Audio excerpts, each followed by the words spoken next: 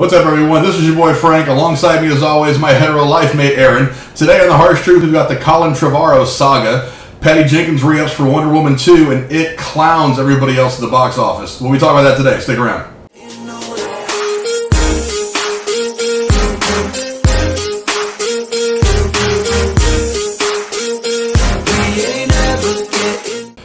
We should lead off this first segment by giving a very happy birthday wish to Colin Trevorrow.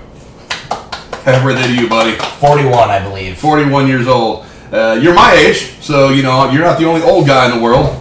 But I wish you had better birthday stuff to talk about for you today, buddy. Yeah, really sorry. do. This saga has just been really, really bad.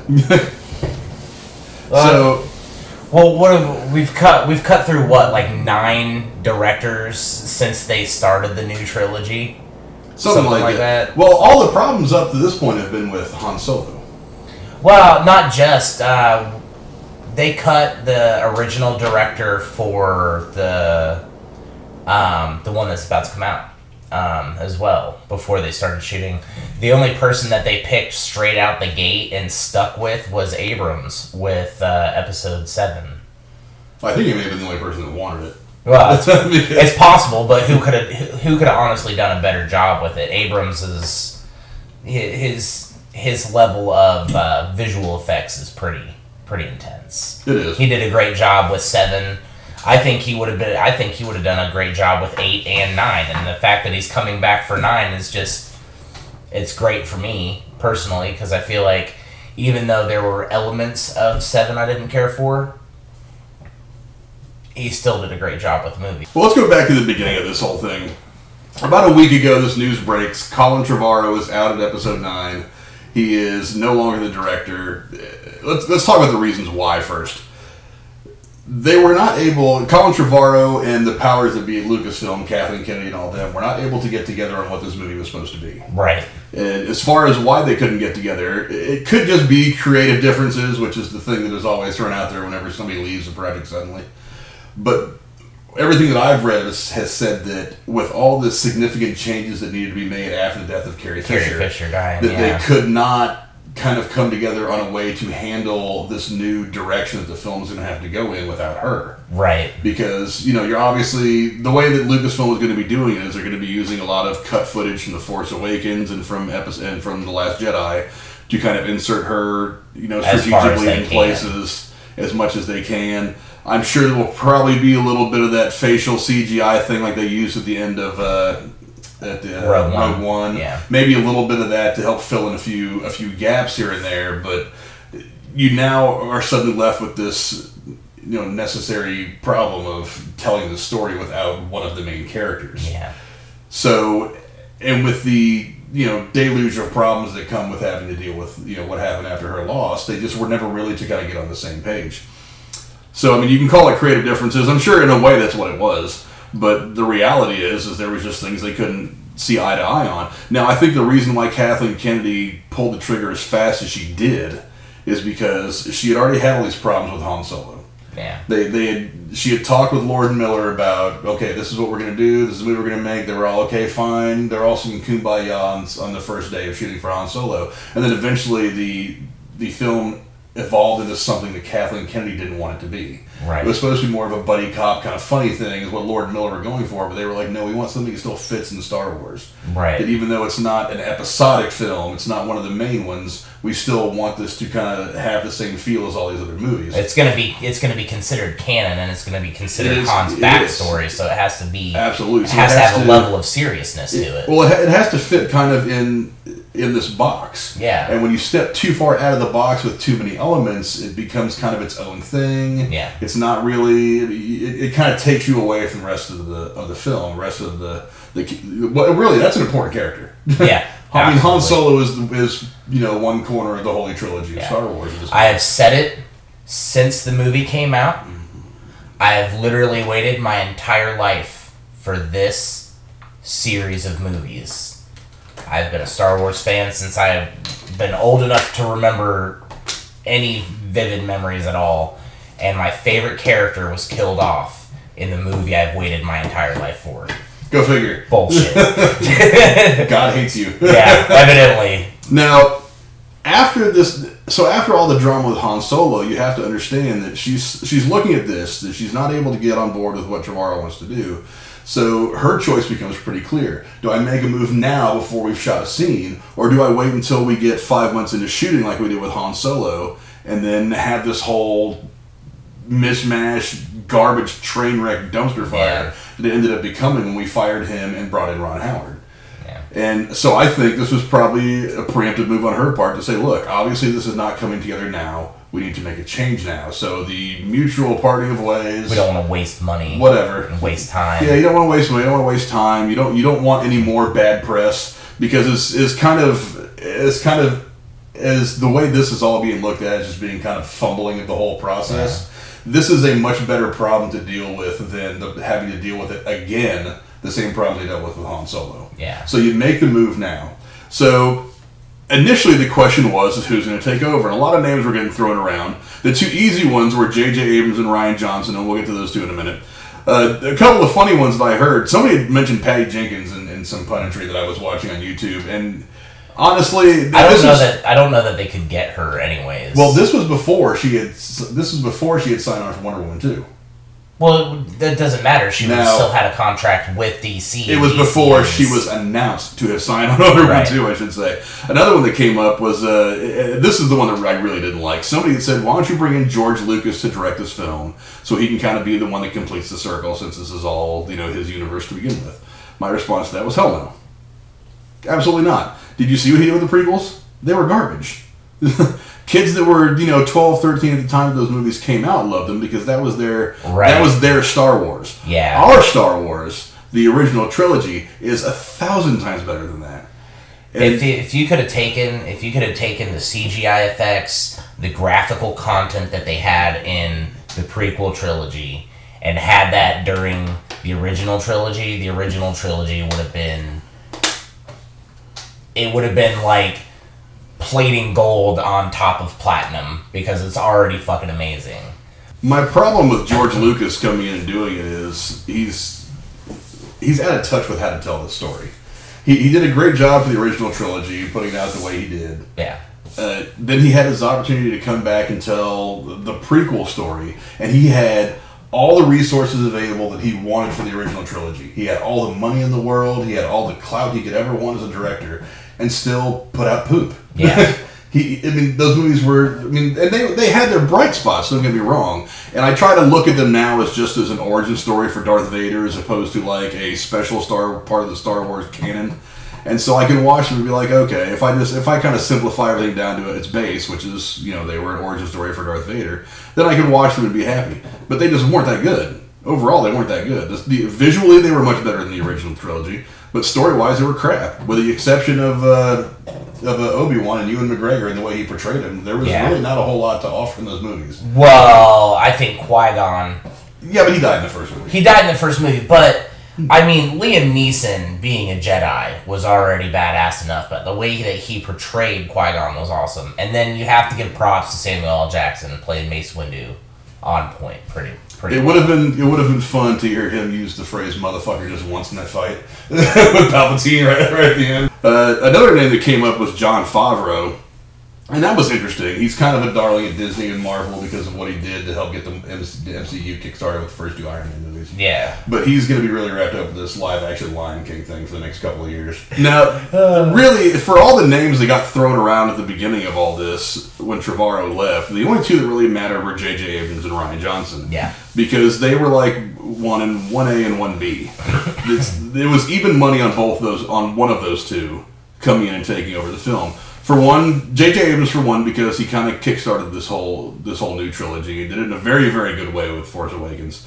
The other one was Rian Johnson, who has just finished, now, I would imagine that by now the final cut of Last Jedi's done. They're probably tweaking a few things, but they've got to be done. We're so close to the release date, it has to be. Yeah, I'm pretty sure Kathleen Kennedy's already seen the movie about 7 times by now. So she's got to be pretty happy with it. And so if they're happy with what he did, it seemed a pretty easy choice to say, oh, well, why don't you just go ahead and take a couple weeks off, do whatever, and then jump right into shooting episode 9. Yeah, He's already crafted his part of the story. It's really probably already still kind of in step mentally, just go from one movie to the other and keep on filming. So I think it was even money on Abrams and Johnson when all this went down. Honestly, I thought it was going to be Rian Johnson. I mean, it makes sense. Like you said, it makes sense to cut from one, take a couple weeks off, and go right back to it. You're in the same mindset. You've already worked with all these people. They know how to take direction from you, and then you can just go with it. And I feel like that would be more fluid. We would have a finished product. We wouldn't have this pushed off bullshit to May from December, which is only a handful of months, but still, it's forever for us fans. Exactly, it's an eternity. But I think that if they would have stuck with him and done like you said, just take a couple weeks off and jump into it, they would have been able to flesh out the entirety of the movie a lot quicker because they're already used to it. Now, that's not to say that they're not also used to J.J. Abrams, because J.J. Abrams did such a great job with The Force Awakens. All these actors have been under both of these people already. It's going to be different going from Johnson back to Abrams, but it can't be that different. It's still Star Wars. I think, like we had already discussed earlier, the longest amount of time that it's going to take to get this movie out is where they're cutting and re-editing Carrie Fisher. He already killed one parent. Why not go after the other one? You know? I was a big fan of the idea that all three of them die at some point in this new trilogy. I really thought Hamill was going to die in the first one. I feel like as the progression goes with everything, Yoda was the Obi-Wan of the prequel trilogy.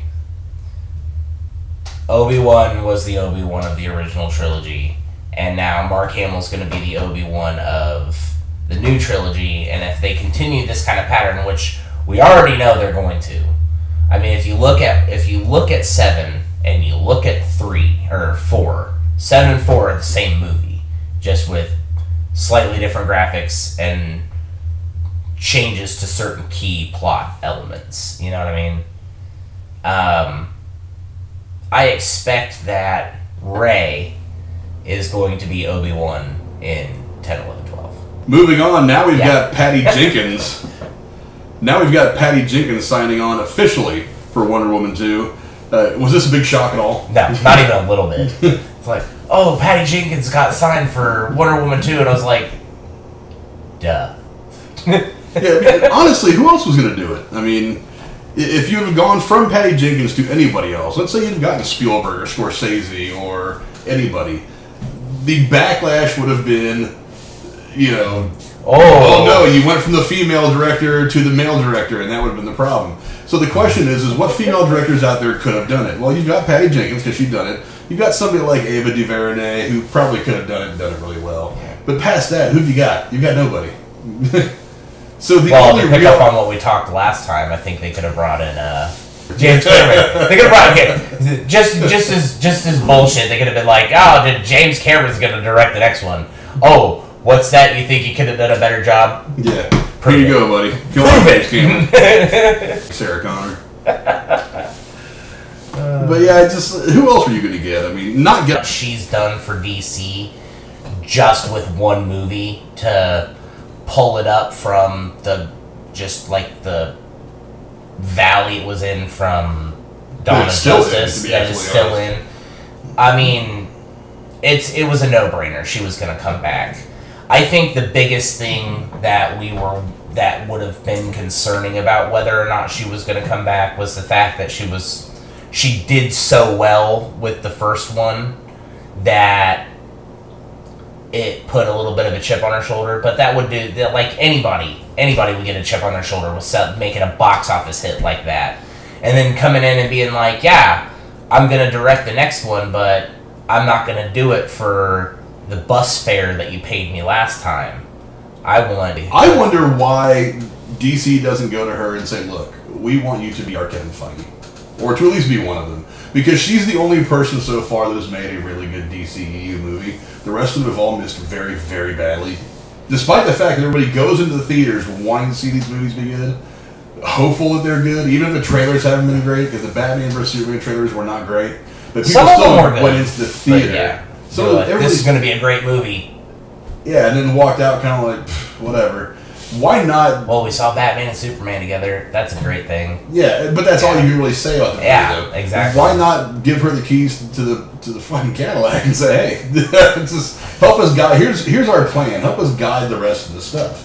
Because it's worked great for Marvel having Kevin Feige at the top of the tree saying, okay, this is what we need to do to make sure these stories all work out. No, it's not going to have any involvement in the DCU past Justice League, finishing Justice League, and maybe Batgirl. Yeah, I don't know that he can. Like, legally, I don't know that he can have too much influence over it because of how much influence he had over Marvel. Well, but regardless of that, he's just not going to. Right. So, and then whoever is directing Aquaman is only directing really that one movie, and then he's just kind of going off to the side. But you've got, whoever up in the offices somewhere saying, oh, we want all this, we want all this, we want all this, but they're not really getting their directors together and saying, look, guys, this is our broad vision. We want you guys to be a part of this thing. Nobody in DC has done that the way that Kevin Feige's done it for Marvel, and I think that's one of the reasons why DC movies are really just not hitting hard. I mean, it's just like we talked about in our last video. Marvel has a formula, and DC said, fuck your formula, we're making our own. So, but their formula is to throw stuff against the wall and see what sticks. Exactly. That's what the problem is. They're not going to go the same route to have like a lead director, the guy who's overseeing the broad picture of everything. They're not going to go that route because Marvel took that route. They're going to go a different route so that they can make their own path and try and surpass Marvel. Because you've got the camera. Yeah, you got this path that Marvel's carved, like the Grand fucking Canyon of movie paths. You can go really left and really right on this path and still not hit a fucking wall for Marvel. And we've seen that with Guardians of the Galaxy. That's out of left field. How is that going to tie in? Well, it's going to tie in really well. And then Ant-Man. Ant-Man was a standalone. That could have been its own movie by itself. Had nothing to do with the Marvel Universe. Came in without an issue, You can go all this way over here and all this way over here and still not hit a wall and make a great movie for Marvel. That still ties into them, Marvel Universe. And DC's like, oh, we're going to branch into the Grand Canyon and then we're going to take a fucking butter knife and carve our own little path over here where you go left or right and you hit. As I recall, didn't they talk to Christopher Nolan about kind of shepherding this whole thing?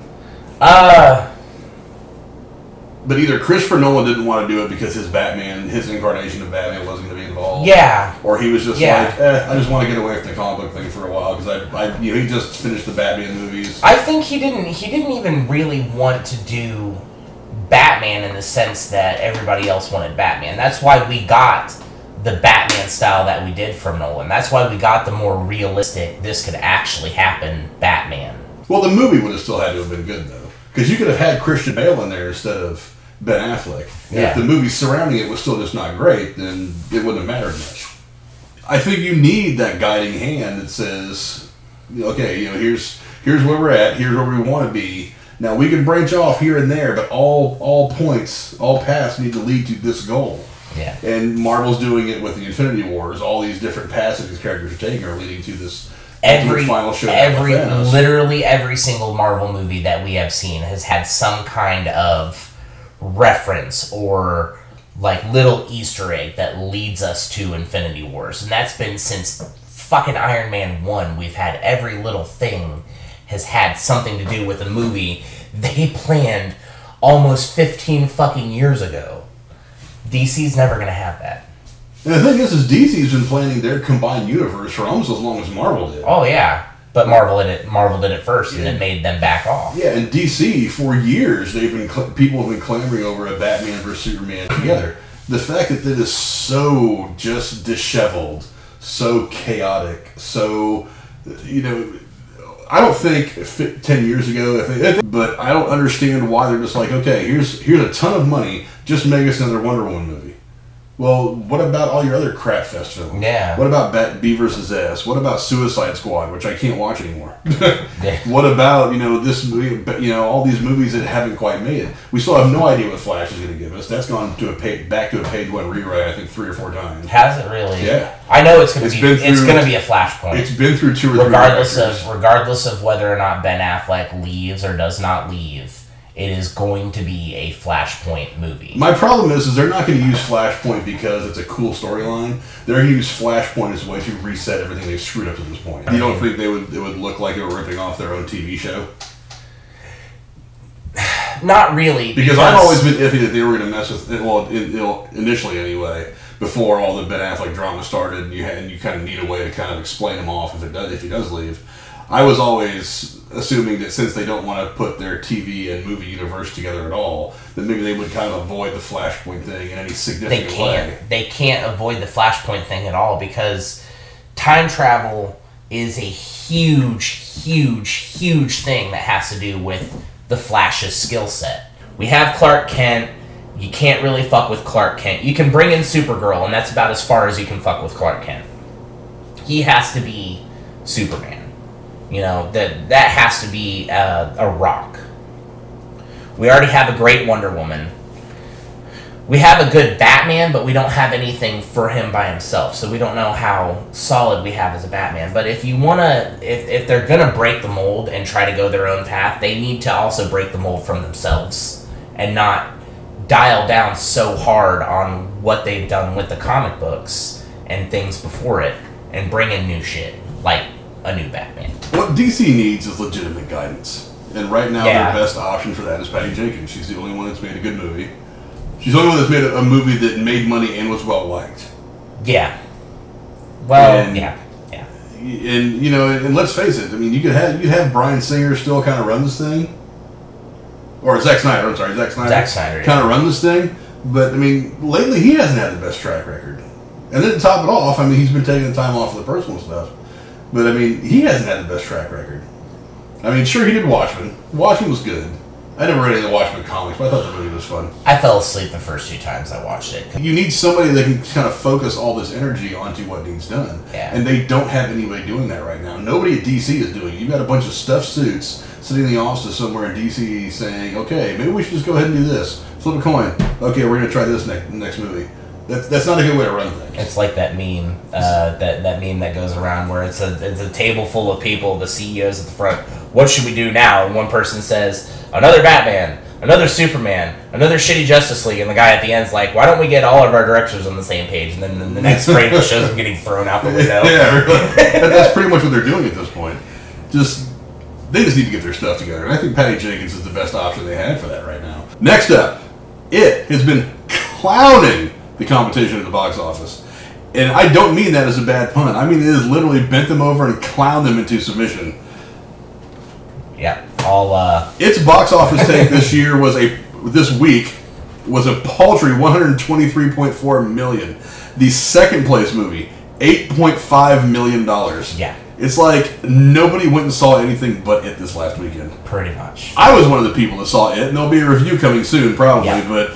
But man, that movie is flat out just killing it right now. You haven't seen it yet. I have not, but I will be seeing it this week. But you've seen the marketing. You've heard the people talk. You've read the media stuff about it. Yeah. What are you hearing as to why this movie is taking off the way that it has? Surprisingly enough, I'm not hearing any reason at all as to why this movie is taking off as much as it is. All the people that I've seen, all the people I know have seen it, has said, yeah, it was it. It was Stephen King's It, but it wasn't super horrific. It wasn't super graphic. It wasn't super scary. And to be honest, I didn't expect the first one to be. We're in the kid phase. We're in the introduction right now. Even if they come together in this movie and put him in the slumber at the end like they're supposed to, it's still the early stages. The real gore, the real scary shit happens when they're adults. Don't get me wrong, scary shit happened when they were kids. Like, Georgie getting his arm ripped off, holy fuck.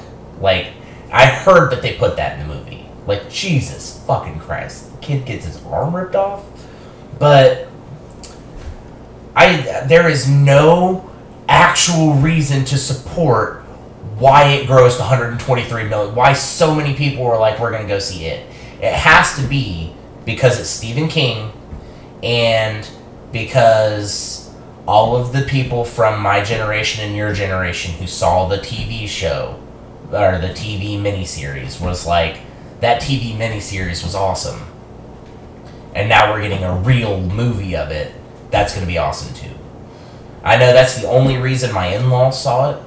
I know that that's the only reason my parents saw it, was because they were like, we liked the 96? It was 1990 when the miniseries came out. Was it 90 or was it 94? It was, but they were like, we liked that so much, we want to see this do well and do better, so everybody went out to go see it. Now, as far as why it destroyed every other movie that was in theaters this past weekend, I have no idea. I mean, we're borderlining a superhero movie box office numbers like that. There wasn't a lot of competition. I mean, The Hitman's Bodyguard has not done shit. Yeah, but still, even if there's not competition, that doesn't mean that, well, there's no good movies out, so we'll just go see it. If there's no good movies out, there's just no numbers. All the numbers would be low, regardless of the competition. People don't just go out to go see a movie because, well, it's a Saturday, let's go watch a movie. They used to, but not anymore. The second place movie was Home Again, which I think is kind of like a romantic comedy thing. That pulled in $8.5 million. Yeah, and it's staggering that they did $120 million more than number 2. Holy shit. Yeah, a lot of these movies, like Annabelle Creation's been out for a while, and a lot of horror fans have really liked it. I haven't seen it yet. And it's made its money. It's got $96 million in total in 5 weeks. Right. Wind River is actually a movie that's gotten a lot of critical success. People have really liked it. It just hasn't done anything at the box office. It's only made just short of $25 million in 6 weeks. Yeah, $25 million in 6 weeks, and it did $123 million in 2 days. Yes. Jesus Christ. Dunkirk's been around for a minute. It's been out for 2 months. It's made $183. So by contrast, Dunkirk has made $183 million, just over $183 million in 8 weeks. It did $123.4 million in 3 days. Yeah. And I expect that number to go up a little bit and then taper off. I don't expect them... They had a great opening weekend. I don't expect them to go much further than that. Well, 50 or 60% is the average drop for a movie from week 1 to week 2. A 60% drop would still be about 50 or 53 million next week for it. Yeah. Which would still, I'm anticipating, 200. And I'm anticipating that Home Again is going to drop off by probably about 50%. I don't know. I don't know off the top of my head what comes out next week. Kingsman. Yeah. Kingsman comes out next week. Yep. I think Kingsman could very easily unseat it and put it down to number 2. Oh yeah, absolutely. It just really depends. Like I had already mentioned, the crowd of people that were surrounding it is very, very diverse. We've got the older generation that saw the originals, like the older people, 40s to 60s, who are like, we want to see this because I read the book when I was a kid because the movie miniseries was awesome. They're going to go see it. And then the younger kids who are like, I'm not afraid of anything. I show no fear. Let's go watch this horror movie because it just came out. Oh, there's another Purge. Let's go watch Purge. They're going to go see it. And then the people in the middle who are typically around my age are like, yeah, I don't do horror. So we've got all these people going this way and this way. But the older people are still going to be more into it than they're going to be in Kingsman. And then we're going to have the demographic of my age group all the way down to the kids. And all the kids who are just now starting to be able to go out and watch movies on their own are going to be like, there's another Kingsman, we're going to go see it. So, I mean, it's going to detract from one section, but it's not going to detract from the other section. I think that we'll still see a lot of people going to see it. And their numbers will still continue to rise, but like I said, it's going to taper off. I mean, we're not going to hit Star Wars numbers. Oh no. But As far as The Force Awakens made $1 billion worldwide. As far as a non-Star Wars movie, though, they're going to make Star Wars numbers. As far as it looks to anything else, they're going to be like, oh shit, it just destroyed. And then the way that I see this, $123 million, if they haven't started production on the adult version, bought and fucking paid for right there. Well, the budget for this was only $35 million. Right. So they made this movie for bus fare. Yeah. Compared to what you make movies for these days. Oh, yeah.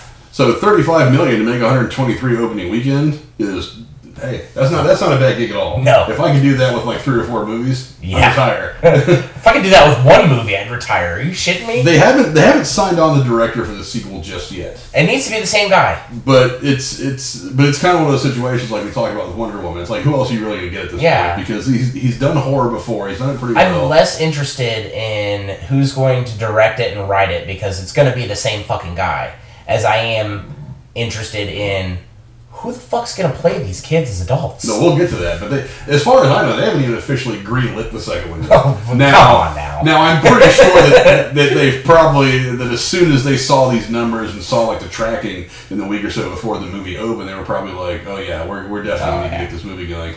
But yeah, nothing official has even been announced. The one cool thing that you'll see though, and it isn't too much of a spoiler, at the very end of the movie, it's like you see the red letters "It" come across the screen and it says Chapter 1. So it tells you that there's another chapter coming. Oh yeah. Which is really cool. Well, there's no way that when they came together and they were like, let's remake It, there's no way that they sat down and said, we're just going to do the one when they're kids. If they don't make the adult version, the United States as a whole is going to rise up as one and smite Hollywood instantly. They're going to be like, you can't do that! And it's going to be bad.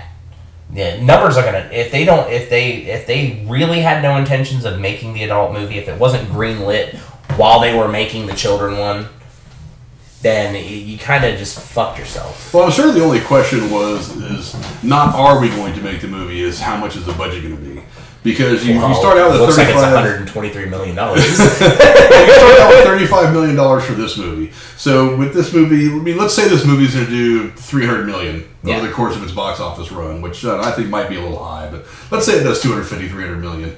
You're looking at it and say, okay, do we up that $35 million for the next film up to $50 million or $75 million? I think that's the only reason why it hasn't been officially greenlit yet, is they're trying to see exactly how much money they pull in to try to determine exactly what the budget for the next film is going to be. Well, I think... But, like I said, they also haven't officially signed the director on for the sequel yet. It's got to be the same guy. If it's not the same guy, I mean...